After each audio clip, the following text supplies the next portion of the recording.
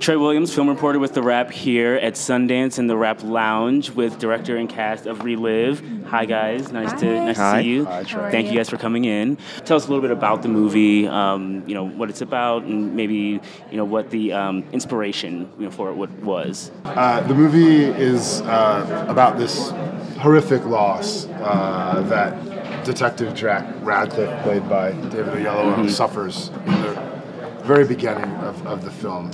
His entire family, his brother, his beloved niece, are murdered in an event that appears to be a murder-suicide, which is irreconcilable to David's character because his brother, while being kind of a screw-up, is a good man.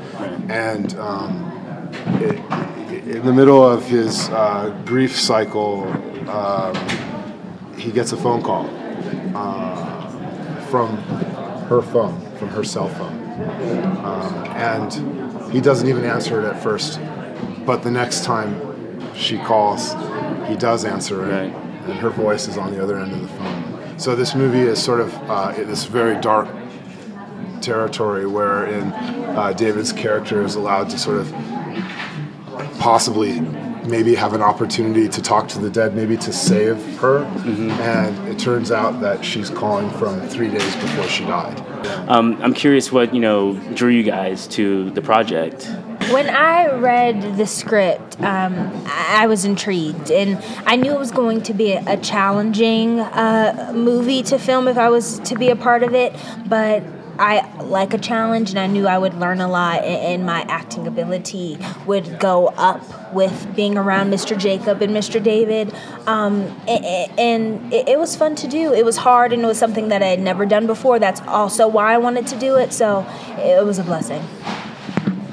Yeah, and for me, it was the fact that even though it had these genre elements, even though it had this complex, wonderfully complex plot, ultimately it was about love. It was about a love that would engender a man to reach through space and time to try and save his niece, and for her to do the same for her family as well. And so those themes of hope and love and loss are, of course, universal, and that was really what caught my attention when I read the script. What's the inspiration behind the film or the? But no, I don't actually think it's that important what my particular losses have been. We all, at one time or another, are going to experience some kind of death that rocks us to our core, and it could be a violent thing adjacent to us, or it could just be a disease.